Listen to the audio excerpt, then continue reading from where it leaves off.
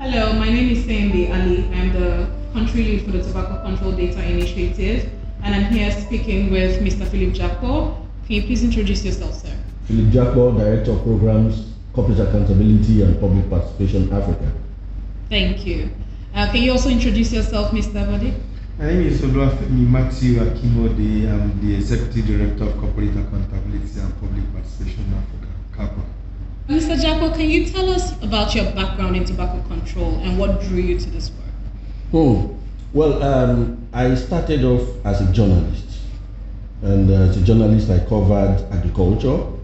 So it afforded me the opportunity to also be interested in reporting tobacco farmers. Now, I worked under an editor who, I won't say fortunately, because we're talking about an industry that kills, who unfortunately would send me to, cover, activities of British American Tobacco and other tobacco companies operating in the country. As at this point, and that was like 2003, 2004, 2005, I had not known much about the arms of tobacco. But I remember this particular incident. I think that was 2005. I was part of a team of journalists that British American Tobacco took to a place called Aguare, where BAT has a demonstration farm, and is saying a community nearby where you have a lot of tobacco farmers. And I think that was the turning point, because before myself and the other journalists from Lagos taken to Oyo State, visited, heard so much about what BAT was doing, among the farmers, how they were prosperous farmers, how, things like that. And when we drove into the community, all I saw was poverty. The roads were not good, rustic buildings, and I had the opportunity of asking, I think, BAT public relations manager then, I think I can mention his name, one Kennedy Johnson. I was the only one among the journalists who asked him that question, like, you mentioned so much about what you've done for this community, but all I see here is poverty. All I see here is rustic buildings, everywhere is dusty red. What are you doing here? But I remember what his response was that, it's the government that is supposed to do that. Well, we pay all those things we are supposed to pay. The government is supposed to do this. But I came back and wrote what I saw, which was poverty. Fortunately, around that period, it was almost like it was a coincidence. 1 or 2 or 3 days after I got to the office, and there was a press statement which came from the Environmental Rights Action, which was the organization we worked with before now. And the press statement actually came from Bode. And it was all about tobacco industry corporate social responsibility and the lies, everything they do to, portray themselves as socially responsible and, dissuading people from looking at the arms of what they do. And I was like, this is it. This is the truth. I started reporting, the other side. And fortunately, 2 years down the line, the Environmental Rights Action invited me to work with them. So my background was actually journalism, but then when I saw what the industry was doing, I felt I should report that and not just the lies that they were putting out, and that was the foundation. So in the Environmental Rights Action, where Bode worked, he was the head of the Lagos office that was doing all those expose of what the industry was doing. I found that joy, the opportunity to actually report things for what it is. So that is where I started from. That's my journey into tobacco control. And that was 2007. That's great. That's great. And to go a little bit off tangent, is that how you both met? I think he spotted me. He spotted me. I called him around 7 p.m. Once you saw that article? No.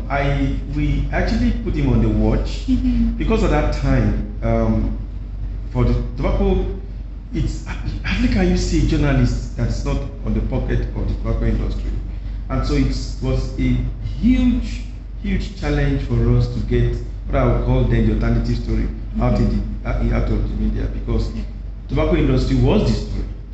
Tobacco control was like the alternative voice then, and the industry was having a field day in the media. They would take journalists on tours, they would take them to hotels, all sorts of things.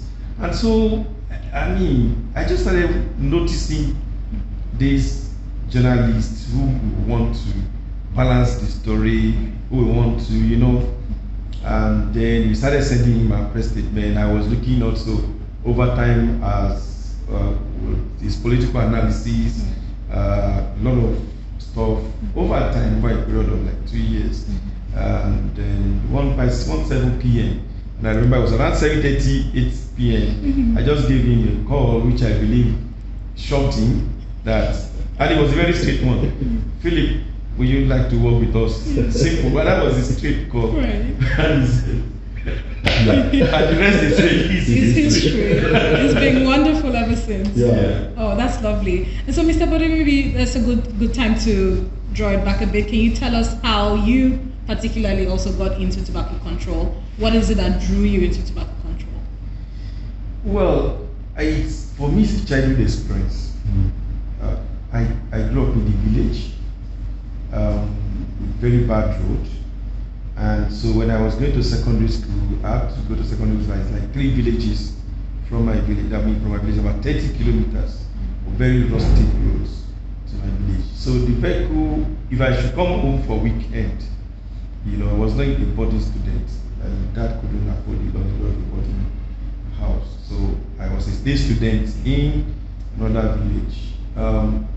And so if I should come home for a weekend, you have to go back with a very early morning vehicle that leaves the village like around 5:30. And in those days, the driver of commercial buses represent the most affluent people you can come in contact with in my village. And part of how to show affluence is to smoke. And I don't know whether you ever lived with a smoker when they smoke and found the air 6 a.m., 5 a.m. There is a way that thing is so bad. And I was a young kid of about 11, 12, and you see these drivers puffing into your nose. So I developed that childhood hatred against smoking. And so a lot of people always ask me whether I've ever smoked when I was shouting as a campaigner. I never did. So when I came to environmental rights action, we were doing environment, corporations like Shell were fighting them. I know that was when BAT, almost at the point that BAT entered Nigeria, and they escalated their adverts on TVs. So I will complain.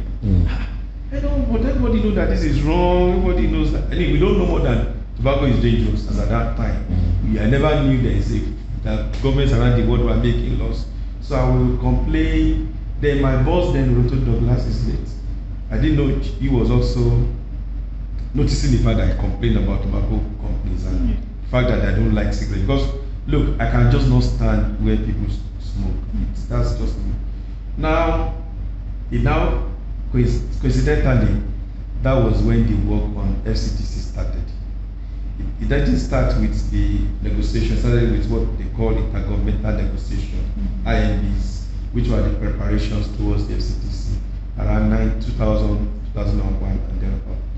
So WHO got in touch with some big foundations, groups around the world to also look at NGOs that had worked on convention and treaty.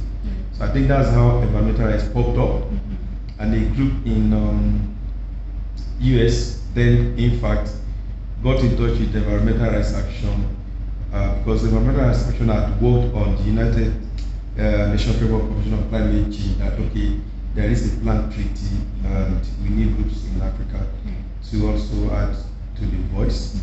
So Oronto went to the first meeting, it became FCTC, and he packed all the books and he came on a Friday and said, "Bode, you have been complaining about the tobacco industry. There is something that these are all the materials. We are calling a press briefing on Monday." It was a Friday, I always remember. It was a Friday. We are calling a press briefing on Monday to start the tobacco control campaign in Nigeria. So I had to read all the books that he brought over a couple of 3 days. And by Monday morning, I was facing journalists as tobacco control So that was how That's how your journey started. That's how the journey started. That's wonderful. When we started working with you, I know that you were still with the Environmental Rights Action and has since then transitioned to CAPPA. Yeah. Can you tell us a little bit about that? Well, I think the transition has to do with the fact that we needed a broader platform to be able to take the issue of corporate accountability as a core campaign team on the African continent. Yeah, when you look at environmental rights action, it's essentially an environment-focused NGO, and we just think that we needed more space. We needed to look at a lot of corporate issues related to our development, and most importantly, we think that we can also build alliances with others across the African continent. It has always been my dream to work with partners across the region, not necessarily establishing offices, to be able to model our kind of campaigning, to model our kind of strategy in campaigning, and that's what CAPPA is essentially all about. And so we then move to CAPPA. That's really great, and we've really enjoyed working with you in both, and wearing both hats. So that's great. So what was it about TCDI that made you think, okay, I can work with these people? I can invest my time here. What was that? So, frankly, the skepticism is my default. If you've gone through it, for instance, I received several emails. Oh, I'm a postgraduate student in Oxford. Yeah. We are working on. I'm sorry, I may not respond until I can get someone or find the time myself to dig in and validate. And I share with you. I mean, I don't want to mention names. I mean, once I made a mistake, one of the biggest consultancy firms in the world said you are collecting data. But by the time they started the questionnaire, I cancelled it and I said I'm no longer interested. So with that was it. Now, at the time, Rachel intervened, and then I also went online, which is the basic thing we do. We do apologies. Read everything that you could see. We'll check your board. We'll check your staff. We'll try the linkage. Okay, whereas you go to LinkedIn, whereas this one work. Yes, we can be. It's a lot of fact checking. We can be nasty when it comes to getting new analysis and investing. Then we were really very sure that okay, this is a legit TC outfit. Yeah. That's really good. And of course, we've done a great job of putting me on my toes, which of course. I don't say by it well. Thank you. You are doing a very good job. So, Mr. Jakpor, can you also tell us how you got involved in the Tobacco Control Data Initiative and what it is that drew you to this work?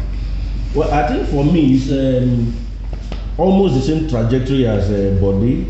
I know I received an email, and with the kind of work we do, just like you mentioned, once you receive that mail, the first thing you want to do is to do that background checks and know how clean that organization is. And then, yes, well, I checked, and there was no tie to the industry. I'm sure before you guys even try to reach us, you must have done the same thing. So we check each other, and that was done. And then I received a call from you, and you mentioned sending, a document that you wanted us to go through and see. There are things you guys are doing that you would like us to be involved in. And ever since then, it's been a very, very forward-looking relationship. And then, like Bode mentioned, you've been on our toes. You send emails and you do the calls. So if you miss this, you won't miss this. So it's been lovely. That's really wonderful. One thing I would like to add is that why I also build interest is because I also recognize the need for what this project is supposed to do. So here's the thing: I've been in development control for several decades, and usually we want to convince policymakers, and you just need to have the data in a manner that you can easily pull up and use for advocacy. And That's not existing. Frankly, we attempted something about 15 years ago under a project we call African Tobacco Control Regional Initiative, where we wanted to do something we call the African Tobacco Resource Center, you know. But that was basically to just warehouse available research. You know, in Africa, where we have is that you have these pockets of research here, over there, and nobody has really sat down to interpret them and make meanings out of them. Look, I'm not a researcher. I used to tell people. I use refined, finished products. And so when that opportunity came or opened, I kind of embraced it to see, look, this is what we need. I mean, this is, for instance, if a journalist now wants to write on prevalence, I could say, don't worry, just go to this dashboard. Everything you need is there. You understand? Exactly. It makes my job easier when I can just quickly pull up a page and go and speak to a policymaker, and I can also tell the journalist, go there. You see, I cannot dig out fast, so it's already done. You have a done products you can use. So I think it's because this is needed at this particular point in time. I might also want to add, because like you mentioned, the work we do with journalists, one of the issues we've had over time is some people tell you, oh, this report is about the health. Yes, we all know 8 million people die annually, and tobacco control is not made sexy, if I were to use that word. Now, the reason why you have that is because journalists have restricted themselves to reporting, for instance, just 8 million people, citing, of course, WHO statistics, but not looking at other crucial data that we can use. The data you have on the dashboard are stories on their own. Journalists will look at it and say, okay, the data here, let's use it for something. And then, it never existed. Even ourselves as activists, apart from the WHO and some researches that are published, which is far away from us, we also scrape the net to get information. But here you are, something that you can readily go to, the data from there, you use it for your work. That is wonderful to hear. Thank you for saying that. Maybe as a follow-up to how you're already looking at the dashboard is, you've seen this dashboard start from the staging, the inception where we had the write-ups, and then we had the staging side that has been iterated and validated, and you all have given your feedback until this point now where we have the final product. What is your understanding of how you envision using that dashboard in the work that you do, in like tangible ways? I think I've answered that, but I'll repeat myself. The dashboard has made my job easy. For instance, if I got to do any briefing, I can easily go and look at prevalence, I can look at prevalence across DGs, I can look at, so it's easily spelled out for Nigeria. So a lot of the time, we don't have that country specific breaking down. But if you look at Tobacco Atlas, it will take you time to make meaning out of it. If you look at, so many of those data sources, and even for you to get to what you have on the dashboard, you have to look at a lot of primary, secondary data, and then begin and then see through them and then be able to get what you get. So you have saved me a lot of time and energy, and of course even provided the expertise that I don't have, but giving me the product that I need to do my work. That's number one. Number two is what he said. We do a lot of work with journalists, and often they will say, give us Nigerian data. For a very long time, we couldn't resolve a very crucial one. How many people die in Nigeria? We were just doing extrapolation. Do you understand? 5.6, is it 5.6 is what GATT of 2013 says. If you look at the population, then that's kind of a lot of assumption. Exactly, a lot of assumption. But we just know that that's advocacy and not really scientific. So that's what this now says, was that we can convincingly say these are the figures for Nigeria. Right. This wonderful. Do you have anything to add? Well, he has said it all. Even beyond the journalists, even students. Students also come to us. They are doing researches, they are doing things on tobacco, they need figures. You know, our argument had always been, well, we are not researchers, but you can search the net, you can find things. We can only see what we've got to know over time.